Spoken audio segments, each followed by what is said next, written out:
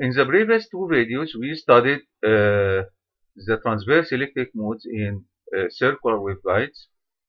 Now, in a similar way, we can study the transverse magnetic modes in circular waveguides. In this case, the Hz equals 0, and the longitudinal field component is Ez, which can be represented as a mode function, Ez as a function of rho and phi, multiplied by the propagation function e to the power minus j beta z. By applying Helmholtz wave equation for the waveguide structure, we can obtain that the differential equation for the mode function is partial squared by partial rho squared plus 1 over rho partial by partial rho plus 1 over rho squared squared by partial phi squared plus kc squared Ez equals 0, where kc squared is k squared minus beta squared, and beta is the propagation wave number of the mode inside the circular waveguide. By following up similar steps for the TE case, we can obtain that the mode function Ez as a function of rho and phi equals a sine n phi plus b cosine n phi multiplied by Bessel function Gn of kc rho, where Gn is the Bessel function of the first kind of order n. Fortunately, in the case of transverse magnetic mode, we can apply the boundary condition directly on Ez, because Ez in this case would be tangential to the boundaries of the waveguide. So Ez as a function of rho and phi would be 0 at rho equals a. This means that the Bessel function Gn of kCa would be 0, or in other words, kc it would be Bnm over a, where Bnm is the mth root of the Bessel function of first kind of order n. Should be noted here, Bnm is the root of the Bessel function directly. In the previous case for transverse electric mode, we used b dash nm, which was the root of the first derivative of the Bessel function. Okay?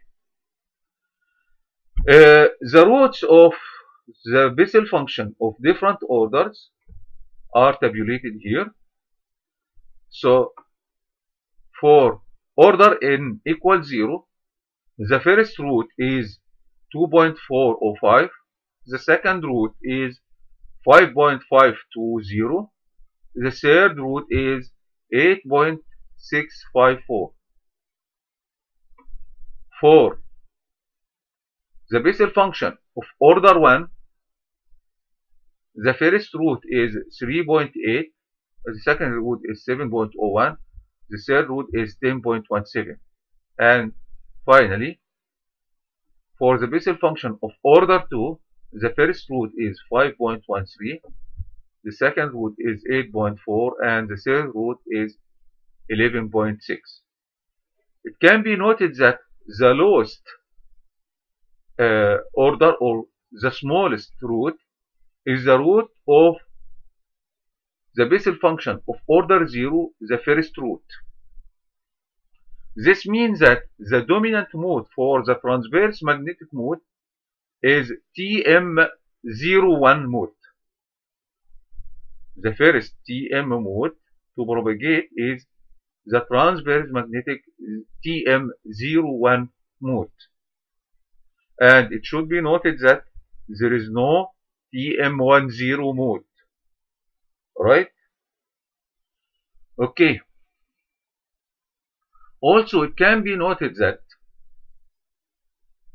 the cutoff frequency of the dominant transverse magnetic mode depends on B01, which is greater than B-11, which corresponds to the root of the transverse electric 1,1 mode. So the lowest cutoff frequency in general inside cylindrical waveguide is TE11 mode. Okay? But for the case of transverse magnetic mode, the lowest mode is TM01 mode, which is slightly higher than the TE11 mode. Okay?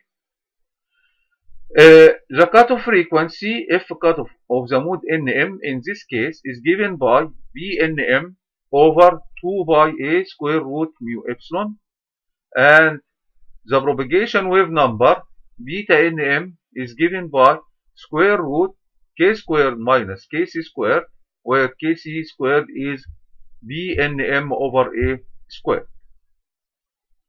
Alright?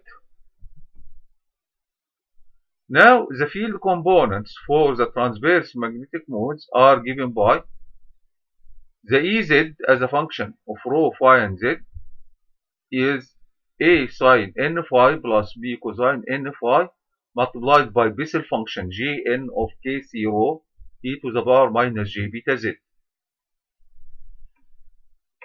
E rho given by Ez is proportional to partial Ez by partial rho.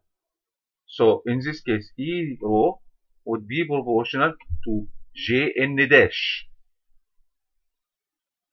And E phi would be proportional to the derivative of Ez with respect to phi. So in this case, it would be proportional to Jn, but the sine phi would be cosine phi, and cosine phi would be minus sine phi. In a similar way, we can obtain H rho. H rho would be proportional to the derivative of Ez with respect to phi, and H phi would be proportional to the derivative of Ez with respect to rho. Okay?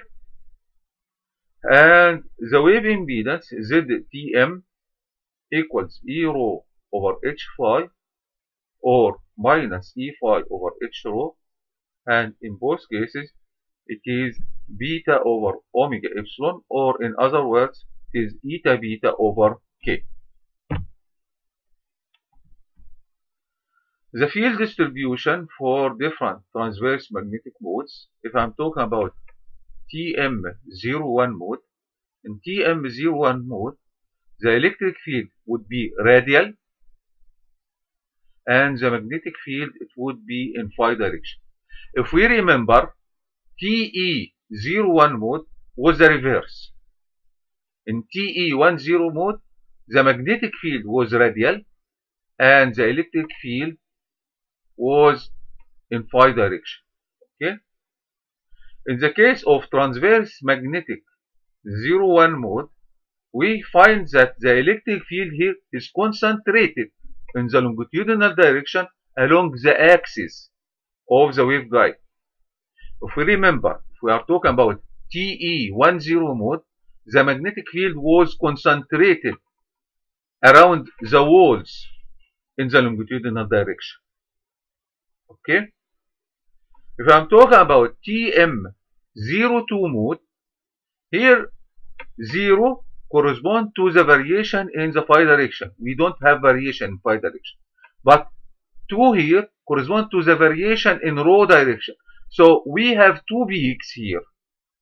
So in this case, we have a peak of the electric field here and another peak of the electric field here. We have two peaks. So the second number here corresponds to the number of peaks in the radial direction. The first number corresponds to the number of peaks in the phi direction. Okay? For the case of transverse magnetic 1-1 mode, we have one variation in phi direction and also we have one variation in rho direction. So we have in rho direction, we have electric field in this direction, then we have reverse electric field in this direction.